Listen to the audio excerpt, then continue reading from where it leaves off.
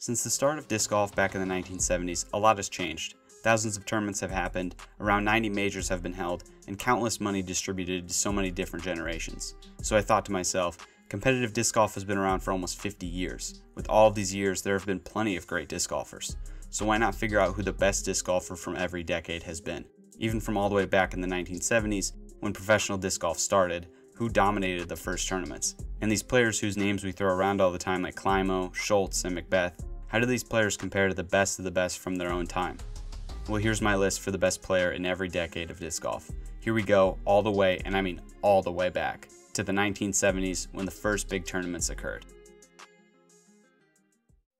The first thing I needed to do was establish some criteria for how to rate these players. Much easier to do in the later decades, but in these first few years when things weren't as established, much harder.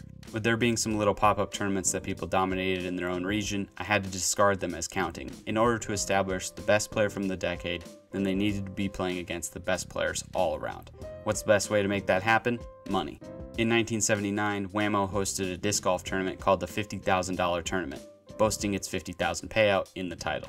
This tournament required you to qualify through one of its 72 qualifiers. No World Championships back in the 1970s, so this is the closest option. Plus, when you look at the payout, no tournament would compare for quite a while. The winner of the 1979 Wham-O 50K would be deemed the best player in the decade.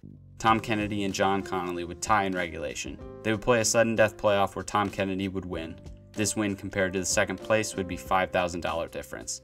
Kennedy takes home $10K for winning, as well as being the best player in the decade. For the 80s, the PDGA World Championship wasn't established until 1982. That means for the 80s, only 8 World Championships occurred. A lot of other tournaments were beginning to rise up at the time, just none of them major championships. The only staple major championship in the decade were the PDGA Worlds. I say PDGA because a lot of other tournaments were calling themselves World Championships as well. I collected the winners of all the events, those being the bigger tournaments that most of the top players were playing in. Those would include the World Flying Disc Championships, the World Flying Disc Federation Championship, and the IFA Disc Championship. Some of those tournaments only happened a couple times, so if you won one of those events, I deemed you a point. If you won a PDGA major, I deemed you 3 points. In 1982, Harold Duvall would win the first PDGA major event. He would repeat in 1985 as well, being the first player to do so.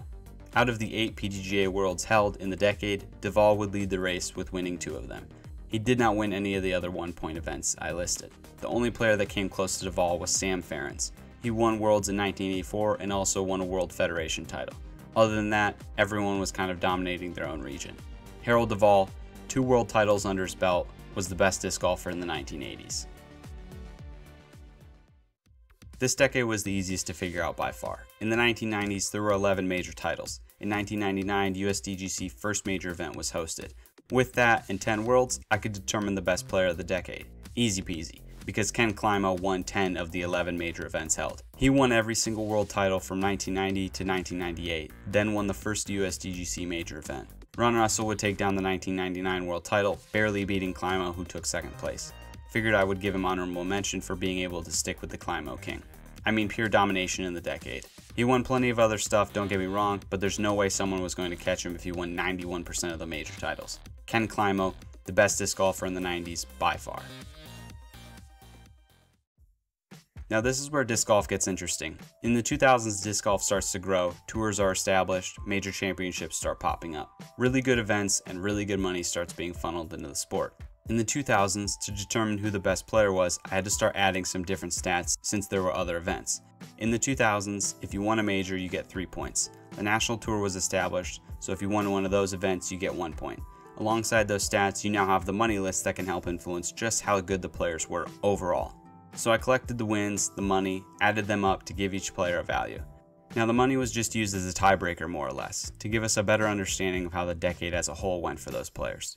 Every year in disc golf seems to be different when it comes to major championships. In the 2000s, the European Open and European Major were added, as well as the Japan Open and the Players Cup.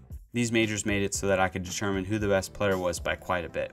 So with the combination of those and national tour events, here's what we have. David Feldberg. He won 5 major titles, 12 national tour events. His money earnings added up to $214,302. That is roughly $645 an event. I granted him 27 points. Barry Schultz won 5 majors as well, but he won 17 national tour events. His money earnings added up to $254,664. That's about $1,122 per event. I granted him 32 points. The winner in my book, just like in the decade prior, but this one was much closer, Ken Climo. He won 8 major titles, 12 national tours, and had a money list of $221,843. That was roughly $1,115 an event. That's 36 points in total.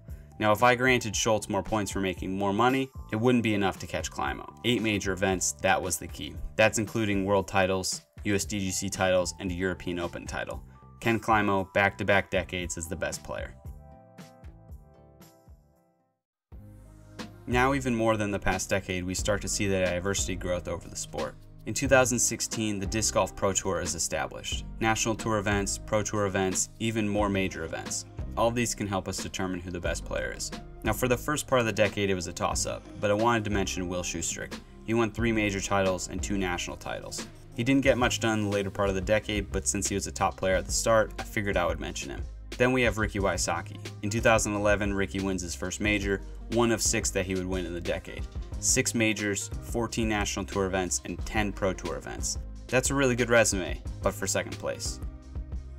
I don't need to do a point system for this decade because Paul McBeth is the heavy favorite. McBeth would win 15 major titles. That's a little under half of the major events held. 36 major events, McBeth wins 15 of them. He also won 22 national tour events, 13 pro tour events, and a pro tour finale.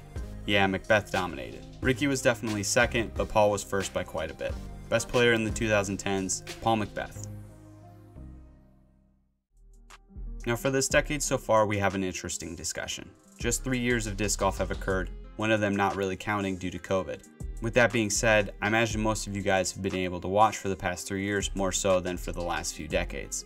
These are our players, these are the guys who got me into the sport. I didn't watch disc golf before the pandemic, but I certainly do now. I have stats, I picked the top 3 guys according to those stats, but the eye test matters, what you think matters too. So I'm going to give you the stats, which are remarkably close. Then you tell me who is the best player of our decade. I will post down in the comments my decision, make sure you do too.